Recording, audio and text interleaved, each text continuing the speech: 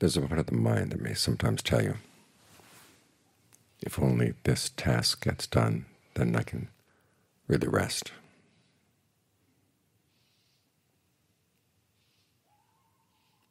But then how many tasks have you done? And found that there are more tasks to be done.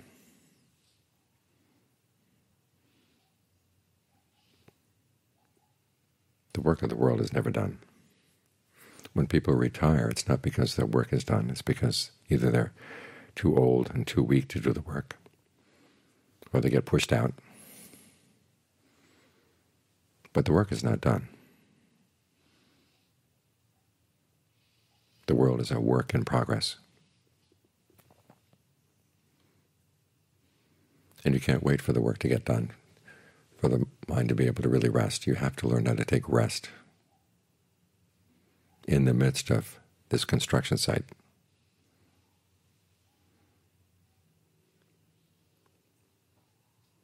This is why the Forest Ajahns would often begin their meditation instructions not by going straight to the breath or straight to whatever the topic is, but to some contemplations. Contemplations of the body, realizing that so many of the affairs of the world have to do with looking after the needs of the body. And yet what have you got? Liver, kidneys, spleen, stomach, lungs.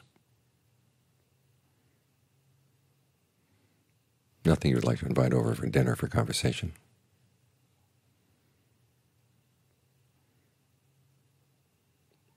Yet the needs of these things can rule so much of your life. It's good to stop and think, can't the mind have some time for itself and not be a slave to the body? And it's one contemplation.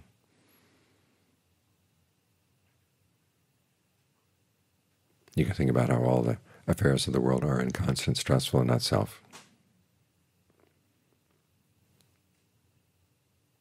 That if you try to find your real happiness there, it's going to lead to disappointment. In other words, think your way to stillness. Use these thoughts to cut through any thoughts that would send out their webs. Say, well, let me think about this, and then connect this with that, and that with this.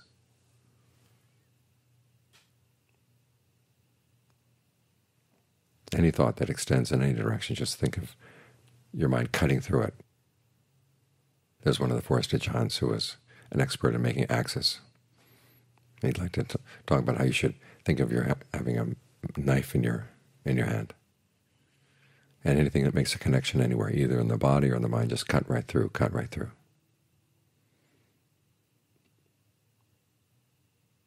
This requires a strong sense that your true happiness is going to be in stillness. The Buddhist principle that there is no happiness other than peace. You really have to take that to heart. When he says, see, renunciation is rest, take that to heart too.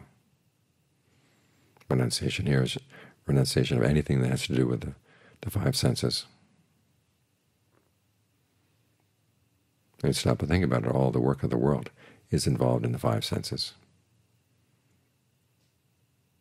To put that aside. Or as when the Buddha says, subdue greed and distress with reference to the world.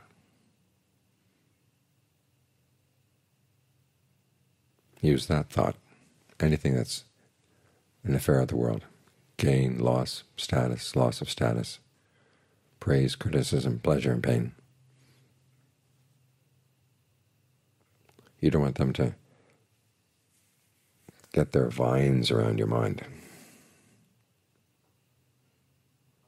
Try to cut through anything that would connect. Even the thoughts in the mind. They begin to send out little shoots. You've got to cut those off too. The only thoughts you want are the ones that talk about how great it is to get the mind to be still, and how you've got this opportunity right here. You're able to breathe. You've got a mind that's aware. You know what to do. So many people, if they were asked to just sit here and watch their breath for an hour, it would be totally at a loss. but you've heard the instructions many times.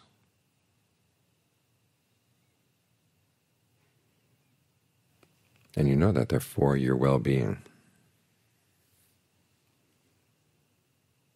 The ease, the sense of fullness that can come when the breath is just right. And the fact that you have only one duty right here, which is to develop the path. And although it may seem like the path has lots of factors, 8 factors, remember the concentration is the central one. Everything else is there to help prop it up so that the mind wanders off. You can either use right view, as when you're thinking about thoughts that remind you how you really do need to find some rest in the midst of the unfinished work of the world. Right resolve, right speech, right action. Right speech is what you're talking to yourself about right now. That's the beginning of right speech. Right action, you're not doing anything harmful. Right livelihood, you're nourishing the body with the breath. Right effort, you're trying to stick with the breath as best you can. Right mindfulness, you're with the body in and of itself, to the breath as you're experiencing it right now. Directly experiencing it right now. You don't have to think of anything beyond that, just the direct sensation of the breath. So all these things keep reminding you, this is where you want to be, this is where you should be. And it's a good should. In other words, one that is for your own well-being.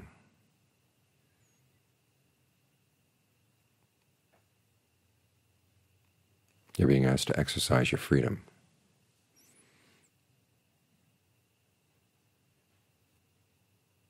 And that's an opportunity that's really rare in the world. Everyone else wants to place burdens on you. The Buddha is teaching you how to take the burdens off.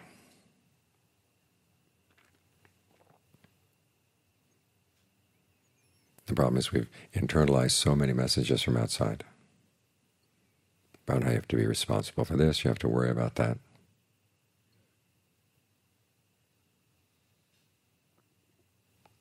They're so internalized that they seem to be us as they speak in the mind. And you have to learn to see them as not self.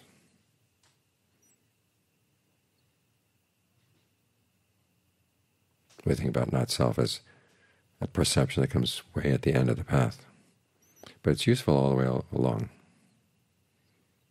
After all, even before you practice, you're not selfing things. Thoughts come into the mind, you say, nope, I don't want that. You don't identify with it, it just goes away. Things outside, issues outside, there's some you say, that's not my affair, that's not my business.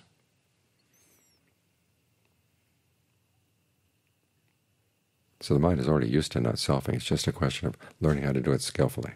Because sometimes we not self things that we really should be responsible for.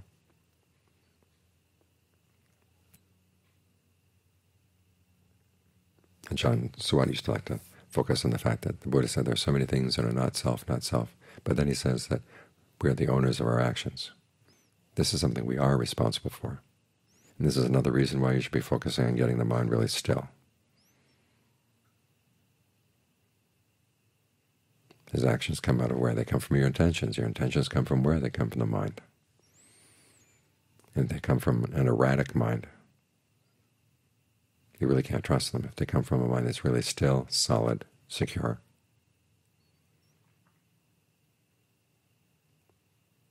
Then you can put some more trust in your intentions, more trust in the fact that you're going to be shaping your life in a good way. So when you think rightly, everything points to getting the mind to be really still and appreciating the stillness, appreciating your opportunity to be still. Even if the mind can't settle down, it still feels antsy about this, that, or the other thing. At least remind yourself you're heading in the right direction, trying to get the mind still, seeing the value of stillness. There's so many people out there in the world who don't see the value of this at all.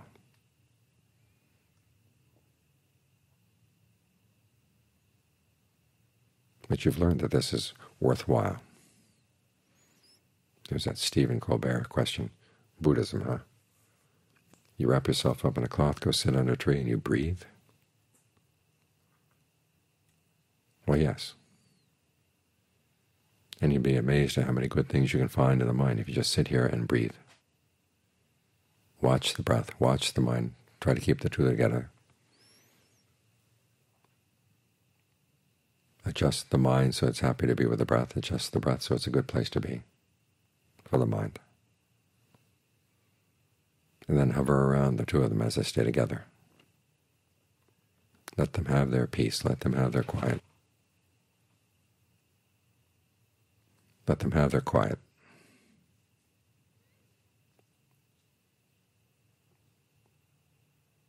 Because a lot of really good things come out of the quiet mind.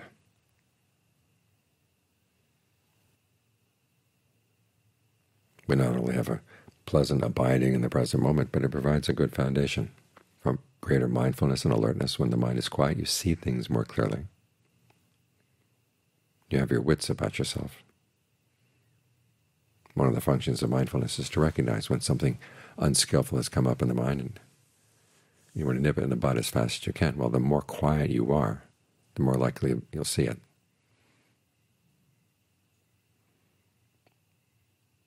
It's like raking the sand out here in the pad every day. The fact that we rake it every day allows us to see what animals have come through.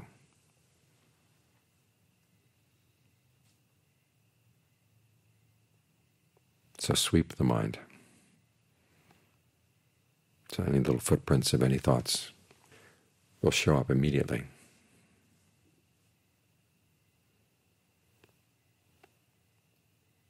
At the same time, a still, quiet mind provides a basis for you to look at the thoughts that come up and see why it is you go for them, even though part of you knows that they're unskillful. Why is there another part that wants them? And because you're staying quiet, you're not following them. You get to see them for what they are.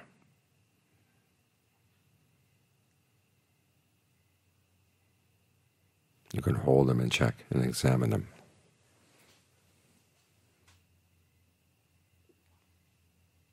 So this is a good place to be, not only for the sense of well-being that it gives you while you're right here,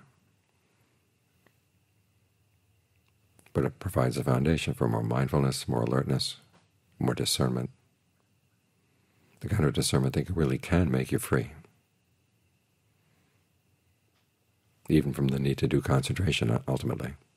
But in the meantime, see your concentration, this opportunity to sit here with your mind quiet, as an exercise in freedom, freeing yourself from all the burdens of the world. And all the thoughts inside that would make you a slave to the world.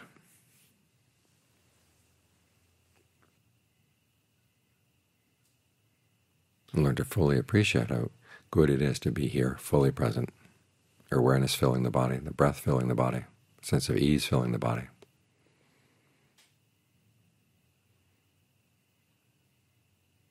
Knowing that it feels good and it's good for you.